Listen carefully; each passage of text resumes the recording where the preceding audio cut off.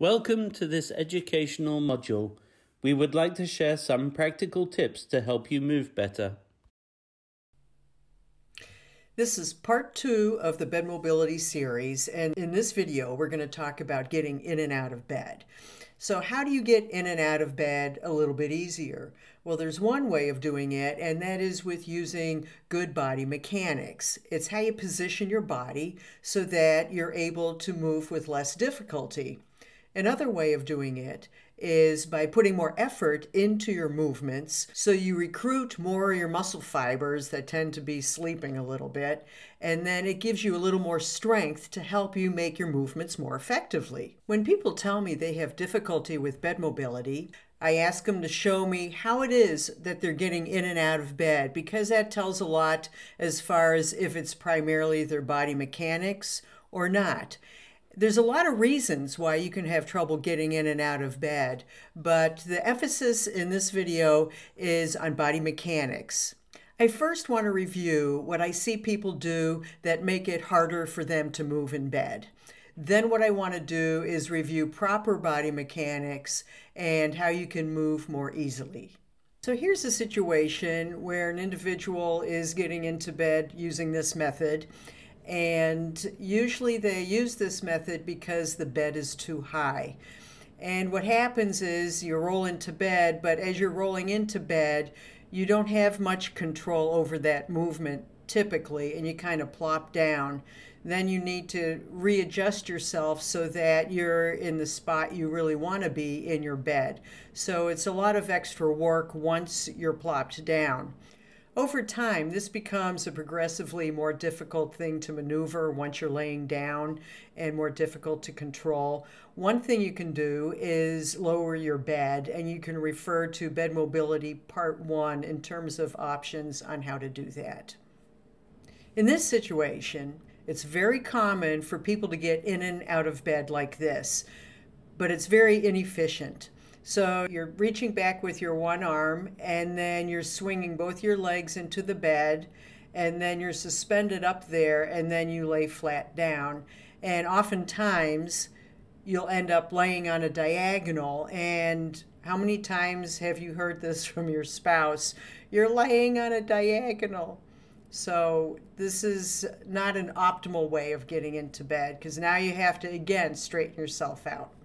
This is a video showing this method.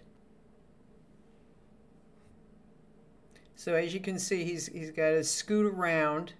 He has to lift his whole leg up using his hip muscles. And then if he has tight hamstrings in the back, it makes it hard to sit up and have your knees straight. And there you have it. So a lot of work getting those legs in there, and then you're still not in the best position.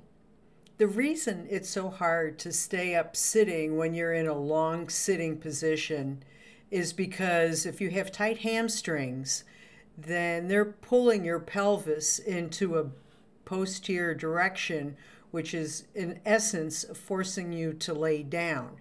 So in order to counteract that, you have to use your arm muscles, you need to have shoulder flexibility, you need to have abdominal strength and wrist flexibility in order to counteract that, to have a controlled lying down position. Now that you've seen the inefficient way of getting into bed, I hope you have a greater appreciation on how to use proper body mechanics laying down. And what we're going to do is have gravity help us laying down so we don't have to use all this effort. So you're going to scoot back into the bed, and then you're going to let gravity pull you down onto your side. Then in the second picture here, you see the thighs are fully supported on the bed, and all you have to do is swing your feet in. So you don't have to use your hip muscles in order to get your legs into the bed. And then once your feet are up above the mattress, then you just slide them back. Very simple. This slide has two videos. One shows you how to lay down onto your side and get your feet into the bed, and then the second one shows you how to roll onto your back and then scoot into the bed if you're still too far to the edge. When you're getting into bed, it's best to get in on your side, and then that way you won't end up on a diagonal in the bed. And how you do this, you first lean onto your right elbow, and then you put your other hand past that, and then drop your shoulder down, and then bring your feet in. Just like that. When you initially lay down on your side and you find that you're too far still yet to the edge of the bed, one thing you can do is try and roll on your back using the weight of your arm. So you bring your arm behind you, and the weight of your arm can help you with rolling onto your back. From there, you lift up your butt. It's like a bridge, and you scoot to the left. Now you move your feet to the left a little bit, and then lift up your butt and scoot to the left, and then move your feet. And you do that as often as you need to get yourself more centered into the bed. Next, we're going to talk about rolling. And there's two ways to roll onto your side. In this picture, it shows that you're reaching with your arm and you're reaching with your leg. And the weight of your leg will help you roll onto your side. The other hand that's already on the side of the mattress can help pull you onto your side as well. So here's a video to show you how this works. And here's your second method of rolling. Instead of reaching with your leg, you're going to dig your heel into the bed to assist you in your roll. Now, whatever method of rolling you decide to use, you always want to have your hand out to the side by the edge of the bed, that bottom hand that you see over here, so that when you do roll, you don't end up laying on that arm and then you can't do anything with it. Let me just show you a video.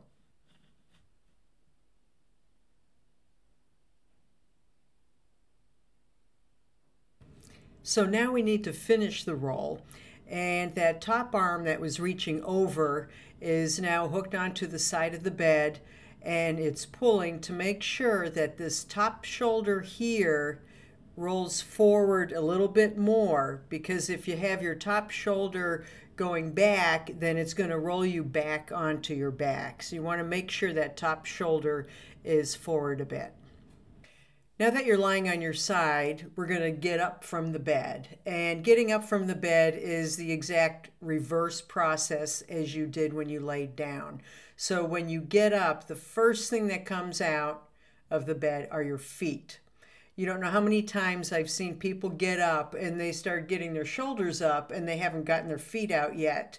So they're just making it harder on themselves. So when you get up from the bed, the feet come out first. So you just slide your feet off the edge of the bed and gravity will bring your feet down. And then you're going to push with your hands, pushing yourself up into a sitting position. And lastly, where you put your hands when you're getting up can make a difference in terms of the level of difficulty. So I usually have told my patients in the past that if they can't see their hands when they're getting up, your hands are in the wrong spot. So these are two videos that I'm going to show you. One is somebody getting up with their hand behind them, and then the next video shows both hands in front. You will see a strong reliance on his right elbow, and his left hand is basically not doing a whole lot other than coming around. So in this next video, you're going to see him rely on both of his hands equally. So the left hand is helping him get up instead of just coming around.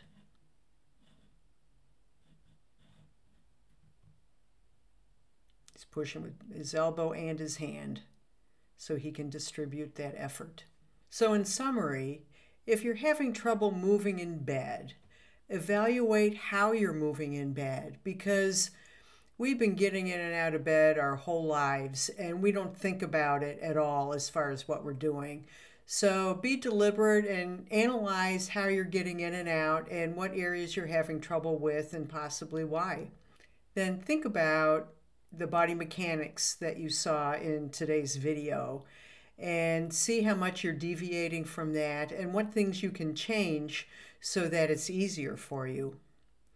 And I didn't mention this enough in this video, but it really tried to exaggerate your movements if you're having problems. Really bring that arm around with more effort, make it a bigger motion so that momentum can also help you come around in addition to getting those extra little muscle fibers activated. And then lastly, once people know what to do, it feels awkward to them. So the best thing to do is to practice it until it does feel natural, and then you're more inclined to use it on a regular basis and be more successful. If you want to see more videos like this one, you can go to YouTube and enter Mia Bolin and click the search button, or you can go to my website at parkinsonspt.com. Thank you.